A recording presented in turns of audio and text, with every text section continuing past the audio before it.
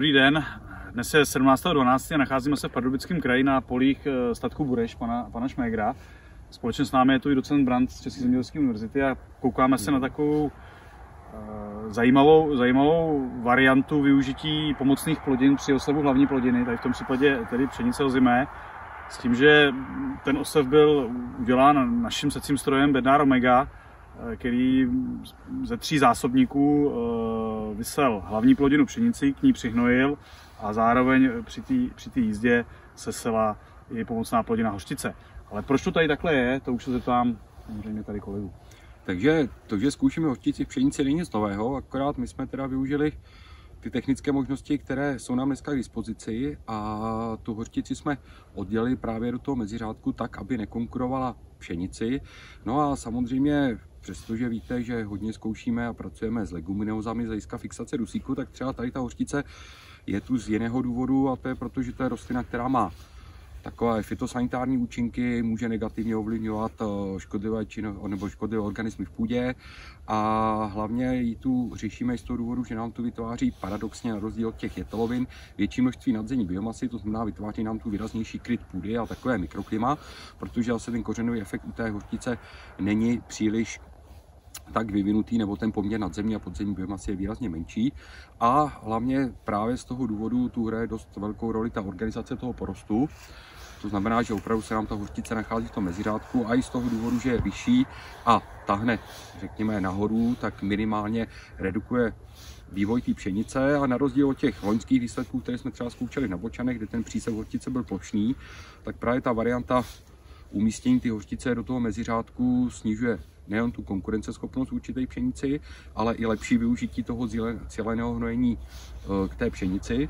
A samozřejmě má tu i jiné efekty, na kterých jsme přišli letos, ale o těch nám poví spíš Šméger. Byla tady jako předplodina kukuřice. V kukuřici poměrně úřadovali prasata, takže udělali takový ty kola vyválený, ostali spousta šáchů po zemi. A tak měl jsem strach vlastně, co by to s tou leguminózou, která by tady byla původně plánovaná, udělalo. Takže byla zvolená hořčice, že by ty prasata nemuseli tolik vyděubávat tu sladkou pelušku, takže oskoušená hořčice. No a efekt je takový, že ty prasata tady na rozdíl od sousedního pozemku vůbec nerejou. Rejou pouze v místech, kde jsou kola myší, no a tam to je jako v pořádku. Tam to bylo očekávané. Řekněte jenom něco o organizaci toho porostu, jaký je tady výsevek, kolik se vlastně přihnojilo, jaký jsou výsevky té pomocné plodiny? Výsevek ve pšenici tady je 100 kg, sneslo by to i míň, že bychom se mohli hýbat někde okolo 80 kg. Hořčice bylo se 5 kg a ke pšenici byl daný Timak NPS hnojivo s mikroprvkama na podpoření odnožování. Rozdíl tam je díky tomu hnojivu 3 odnože do plusu, takže máme tady někde nějakých 8 až 9 odnoží, kde to hnojivo nebylo 5 až 6. A to je možná i ten další důvod, že ta organizovaný setí, ty pomocné plodiny, je ta hodně diskutovaná otázka, že nás to něco stojí, že je to více náklad, ale jednoznačně ta úspora toho osiva i u té hořčice, pokud se tu pohybuje nějakých 5 kg, to při těch plošných výsevech získá jistoty, vzetí a tak dále.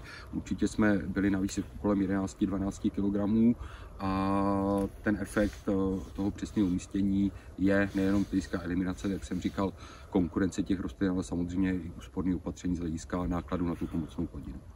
Tady Václav, při 5 kg hořčice, ceně 10 kg za kilo, jsme na 50 kg nákladu.